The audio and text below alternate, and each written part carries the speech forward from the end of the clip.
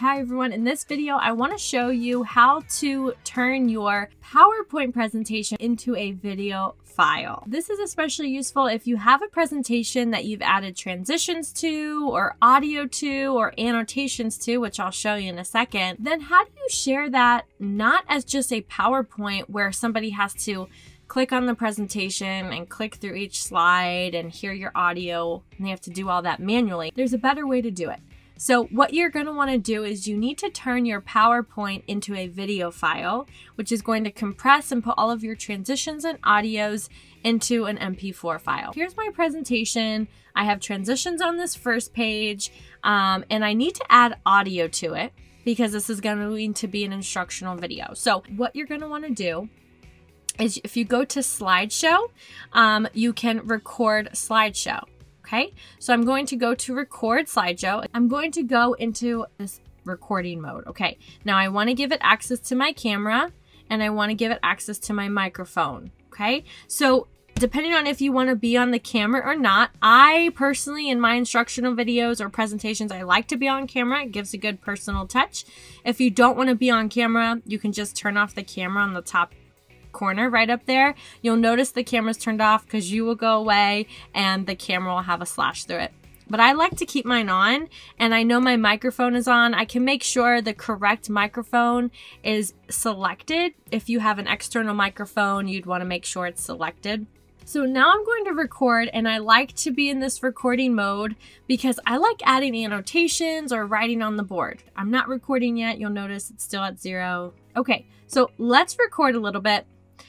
Gives you a nice countdown, and I'm recording my instructional video. Now it has my transitions, which is really nice, and I want to highlight something here on this first page. So I'm saying, please make sure you look out for this. Okay, how to save your PowerPoint as a video file. Let's continue on. And now again, I know my recording's in progress up here at the top. I can pause it if I want. Maybe I need to fix my hair or whatever. I need to step away, come back. Resume recording, keep going. I'm going to keep my recording on as I go through the presentation. Maybe this is a question. Do you think it's A, B, or C? 1, 2, or 3? Give him a second. Oh, yes, that's correct. I'm going to circle this using my pen tool here. That is the correct answer. Well done, everybody. Okay, thank you so much for coming to this presentation.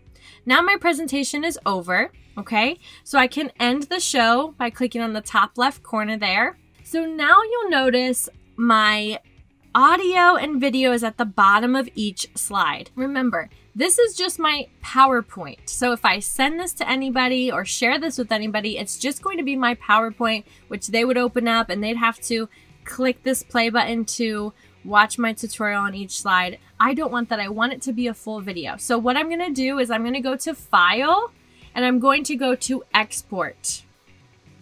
Okay, now I'm going to export my video as an mp4 or movie file. mp4 I generally like to do, and I'm going to make sure I say that this is a video, and you can change the width, the height.